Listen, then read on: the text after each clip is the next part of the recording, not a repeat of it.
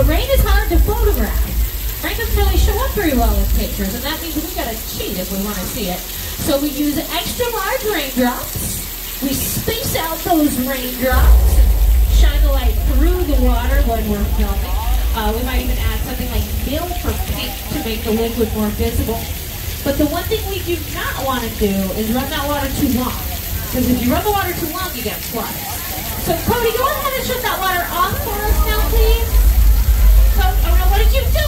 Look out, everybody, we got a flash flood coming!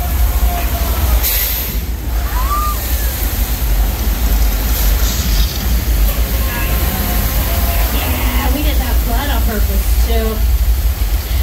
It looks like there's a shark in our water. Oh, this is perfect timing.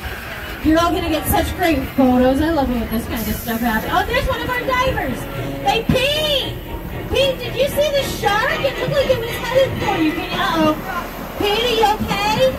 Can you give us a wave or a thumbs up, Pete? Pete? Oh, for Pete's sake, we're going to have to call that in.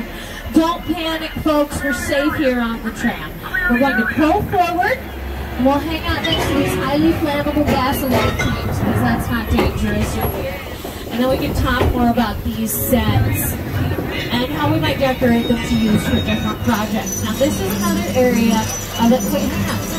What's going on with those gas lights over there? Is there something in there? Okay, yeah. That's probably bad.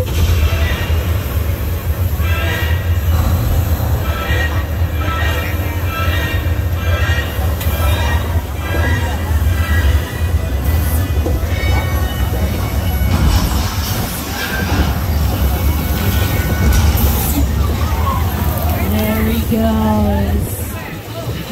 He's the most famous part of our backlot tour, and that's Bruce, the mechanic.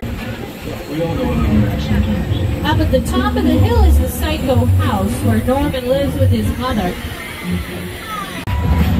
And that's a real 747 destroyed on purpose to film this unbelievable scene.